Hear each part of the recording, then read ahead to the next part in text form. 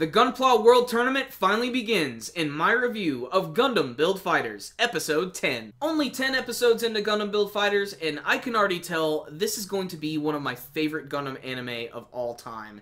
And I did not see that coming at all. I thought this series was going to be a complete flop and it was going to suck. And I'm enjoying it way more than Gundam Age, and frankly, it's just incomparable to Gundam Unicorn. That series is just amazing in almost every possible way, and it's just got a completely different tone. But for what it is, Gundam Build Fighters is just consistently entertaining and incredibly surprising, and a series that seems like it was made and catered for the Gundam fan. Because this one was just an orgy of robot madness.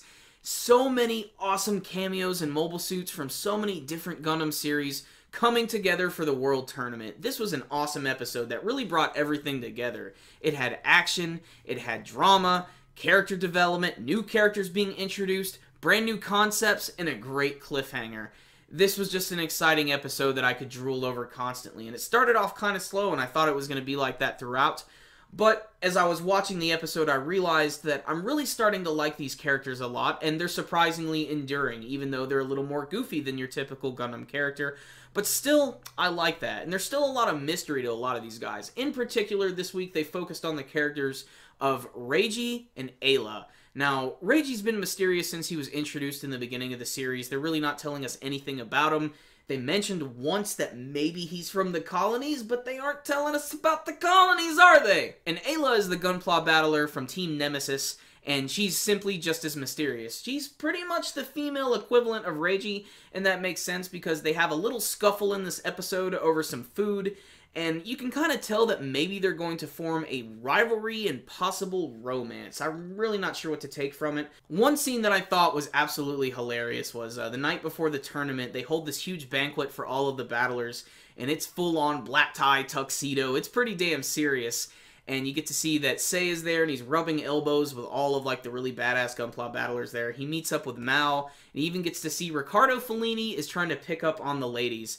And eventually he even meets up with Kirara, who was that one idol character from a few episodes ago, and she's become like the official idol of this entire tournament. And it makes sense, it's what she wanted to do, but she still really doesn't give a crap about anything in the Gundam universe, and this is made even funnier by the fact that when Riccardo is trying to pick up on her, he gets really, really drunk, and then just starts talking about the 8th MS team, and it's great because he's hammered, and he's talking about how good the animation was, and as funny as all of that is, I agree, the animation was good. At the end of the episode, there are so many cameos from multiple mobile suits, everything from Zeta Gundam to F91 to G Gundam, just, it's all over the place. And all of them are unique because some of them are upgraded and have some special abilities as well. And this is where you get to see a lot of the big guys showing off their moves, like you got Riccardo Fellini, you get Ayla, who shows off with her upgraded Cubile.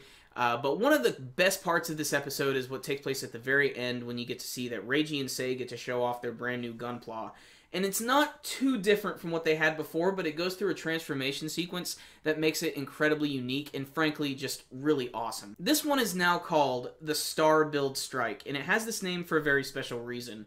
Now, when it first goes out into the battle, it seems pretty normal. It has a brand new gun, which makes the sound effect of the original beam rifle from Mobile Suit Gundam, which is a very nice touch. But it goes through this transformation sequence where essentially this, like, big, like, golden star erupts, and it flies through it, and then it grows these giant, like, energy wings, and then it flies around, and it disperses this energy, and whatever touches it pretty much explodes.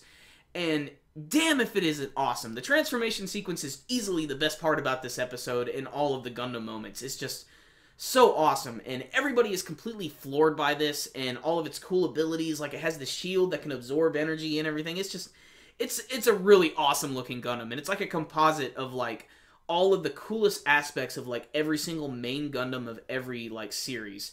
And what's really awesome is, like I said, everybody's, like, incredibly floored by, like, this awesome Gundam. But then you have Ayla, who's in her room just watching it on her TV, and she doesn't even finish watching the match. She, like, turns it off halfway, and she's like, huh, he's powerful. At the end of the episode, Sei and Reiji notice that a brand new fighter is making their way into the arena, and it's none other than Yuki, who is now going under the name of Kawaguchi, and that's where the episode ends. And I cannot wait to see what he's going to be capable of, because they are building up so many characters in this one.